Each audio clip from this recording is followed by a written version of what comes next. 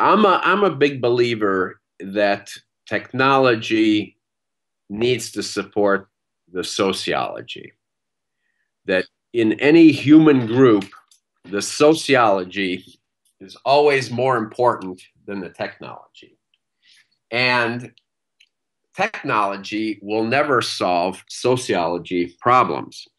And I think that's what a lot of companies are doing today and for the last few decades. They think, well, the better technology we give our employees, the better they'll communicate, the smarter they'll be, the better information they'll have.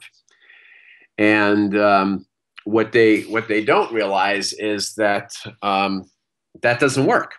That you give somebody a computer with all the greatest software, and you expect them to go online and do research and to market your products and all that, and they spend half of their time on Facebook and personal emails and things like that, and that is a sociology problem, and or they get online and they don't know what else to do, so they Google something.